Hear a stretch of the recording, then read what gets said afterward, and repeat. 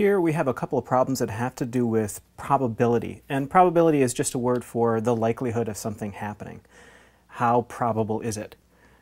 There are a couple of terms you need to know for these problems. And one is experimental probability and the other is theoretical probability. So let's just talk about that a little bit.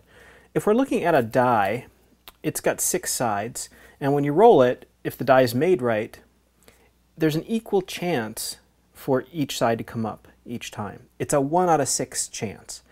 It could come up with a 1, a 2, 3, 4, a 5, or a 6. For any one of those numbers to come up, the chances are 1 in 6. That is theoretical probability. It's theoretical because we're coming up with it just by looking at the die and using our reason, logic, and thinking about it. Experimental probability would mean actually rolling this die over and over again and keeping track of how many times it comes up.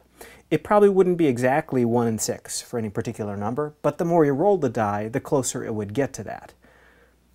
Let's look at this problem here. It says a 6-sided die is rolled 180 times. The number 4 comes up 31 times.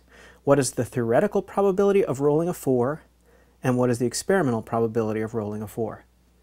Well, we've already said the theoretical probability of rolling any single number, like a 4, on a 6-sided die is going to be 1 in 6. So that's the answer for the first part. It's 1 in 6. It's always 1 in 6 for a 6-sided die, unless somebody has loaded the die.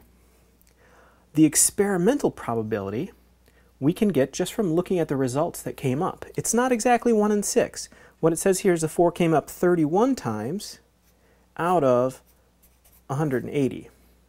Now, if you were to divide 31 by 180, you'd find it's really close to 1 in 6, but not exactly.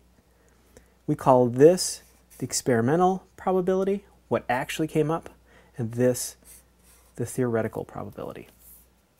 Let's look at one more here. This one says a 6-sided die is rolled 330 times. The number 2 comes up 58 times. What's the theoretical probability of rolling a 2, and what's the experimental probability? Well, the theoretical probability of rolling a 2 is still 1 in 6. The die hasn't changed. So that's the first part. The second part, we just look at how many times a 2 came up out of the total number of times it was thrown. So 58 out of 330.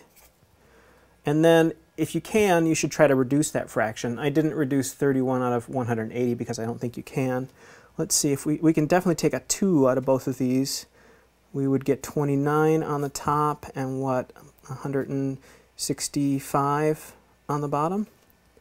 And I don't think you can reduce that any further. So our theoretical probability is 1 in 6. Our experimental probability is 29 in 165.